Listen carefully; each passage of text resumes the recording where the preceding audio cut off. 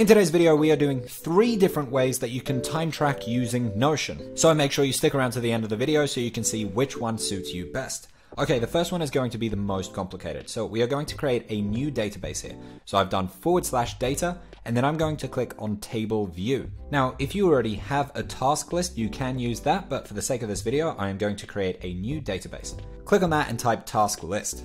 Now, in order to make this, we're going to be working with a few different properties. So first, I'm just going to delete this tags property. So I'll just delete property. So the first thing we're going to do is click on the plus and create a date property. So this one here, click on that. So this will be the start time. So I'm going to just write start time. And then we will click on the cross. I'll just make this smaller. And now click on the plus and do the same thing, but do an end date. So again, we're going to click on the date property. And then I will call this end time. So these are date properties, but they will work with time as well. Now, the next thing we will do is create buttons, and these buttons will say, hey, let's start this timer, and hey, let's end this timer. So we don't actually need to see these properties. They are just going to be working in the background of this database. So what I can actually do is right click here and do hide in view. Same thing for this, right click, hide in view. You do not want to delete because that is saying, I don't want this property at all. We just don't want to see this property. So hide in view. But if I click on open here, for example, you can see it's still here. It still exists. All we're saying is in this view here, I don't want to see these properties. Now we are going to click on the plus and we are just going to start writing button. And you can see here, type button. So this is a new function, so if you've seen older videos with time tracking, it's not going to be as simple as it is today, which makes it really helpful. So this button is going to be the start time. So we're just going to write start. So the rule we want here is when this button is clicked, so when you click on start, then we want it to do this. So this action will be when you click on that, then the start time will start. And we want it to start now. So the rule here is when this is clicked, then start the time now. Then we'll click on cross here. We can make this smaller. Now click on the plus and we're going to do the same thing here. We'll write button, but we are going to do the end time. So I'll name this end.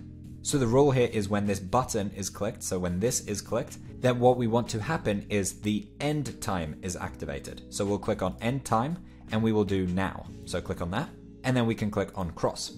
So now we have a start and end. Now the last thing we want is a formula, and this formula will show us the difference between the start and end time. So we'll click on plus here and then write formula, or you can scroll down and see formula here. So we'll click on that. Now formulas can get very confusing in Notion, so I'm going to walk through it and hopefully it doesn't seem as daunting, but I totally understand it can be confusing. So we're going to click on this space here, and it's basically like writing code, but just a bit more simple. So the formula here will be dateBetween. So as you start writing that, you can see here functions comes up. So we'll click on that. And we want to know the date between the end time. So I'll click on that. Then I'll do a comma because we want to know the date between the end time and the start time. So I'll click on that. Now we have to tell it how we want to see this information.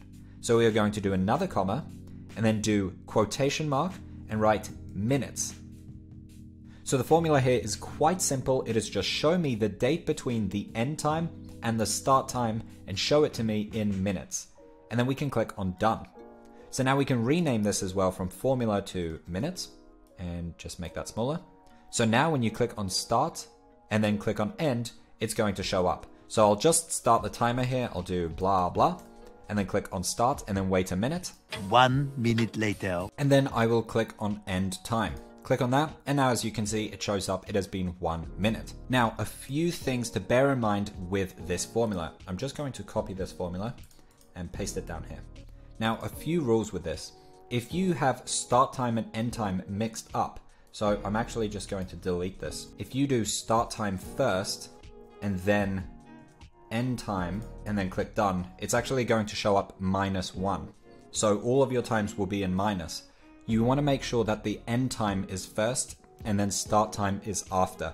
That way it knows what is the difference between the end time and the start time, not the difference between the start time and the end time. It's a weird little rule, but that is how that works. Also, if you want, this code is in my description, so you can copy and paste that. Just bear in mind prop, which means property, so these here are properties. If it's not called end time, you have to name these to the exact name. So as you can see here, it is not the prop of the start, So not this property, it is the name of the property of what we hid before, what we did hide in view earlier. So I'll just copy and paste this and put this back here. So that is option 1 for time tracking in Notion. Now the second one is even easier. I'm just going to write data and then click on table view and do a new one. So I'll click on new database and I will call this task list 2. So for this one, we are going to do it manually. So this one is doing it automatically. In this one, we are going to do it manually. Now you might think, why would I want it to be manual when I can do it automatically? Well, there's actually one big reason. So I'm going to change this from tags, type, multi-select to number. So I'll click on number here and we are going to rename this to minutes. So let's say I have a task here called blah, blah, blah. And I do this and let's say it takes 20 minutes. Well, what happens here is I've written the time manually, 20 minutes. If I start this timer here and then forget to hit stop, it might end up showing 400 minutes or whatever. So it's relying on you to be very specific and ensure you actually click start and click end. So if you do end up missing either clicking start or end, then you have ruined the time tracking for this. So for this one here, let's say you start at 12:25 and you end at 12:31 and you're like, oh, it was about 5 minutes. It's not as accurate as this. So it is manual, but you're not running the same risk here of missing hitting start and end time. Another reason is it's going to count every single second that the timer is on very specifically. So let's say you work for 1 hour, but you got distracted for 10 minutes during that hour. Well, if you're manually writing it in, you can just write in 50 minutes. But the timer is going to be very specific in the other case and say, no, that was 60 minutes, and you can't actually change it. So even though doing it manually might sound more annoying, it's actually more flexible and you probably will get more accurate answers. Then what we can do here is add a formula. So right now we're seeing minutes. Let's say we want to see these tasks in hours.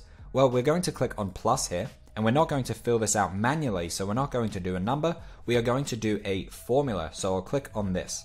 And this formula here we will rename to hours. And this one is also a bit tricky, so I'm just going to paste this in. And again, this formula can be found in my description if you need it. So basically what this formula is saying is it wants to round the minutes. So we are seeing the minutes here, 20, and we want to round it into hours. So it is dividing the minutes by 60 and then timesing it by 100 and then dividing it by 100. It's a bit confusing. So you can just copy and paste this because it works. And then we will click on done. So here we can see 20 minutes is 0.3 hours. It is a third of an hour. So here, if I write 60, it will show up 1. If I write 120, it will show up 2. So this is super useful and it is my preferred method. I just think this is too risky. If you forget to hit start or end, then you don't actually know how much time you've been spending. Then you have a task here with a completely wrong data and it can throw everything off, whereas here you're not running that risk. So I use this style of time tracking in Headquarters, which is my all-in-one system for your tasks. It is made for productivity. If you're subscribed, you know my philosophy on Notion is to be productive, actually productive, not to make a cute workspace that looks aesthetic but has very little functionality. Plus, it actually breaks down your time tracking into the different life buckets and projects you're working on. So I've mentioned this a few times on my channel, but I tracked every minute of my life for very many weeks, and it genuinely changed my life. I realized I was spending a lot of time on the wrong projects and was terribly unbalanced with my life buckets. See, time tracking didn't just help me know how long a task actually took, but it made me reflect on my priorities because I had actual data of where my time is going, into which projects and into which life buckets. The link is in the description to my all-in-one Notion system, and it's the next video coming up after this.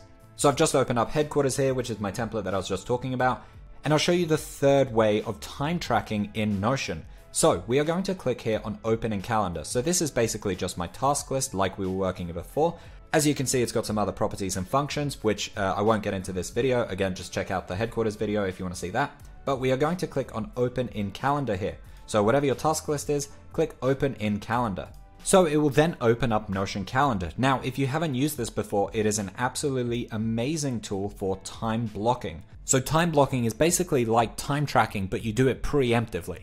So you're saying, I want to work on creating a new resume, for example, from 8 a.m. to 11 a.m. And then we can drag it out and see the time like this. So because we clicked on Open in Calendar here, these tasks are showing up in my Notion calendar. They are connected. So this way of tracking in Notion has a very clear pro and con.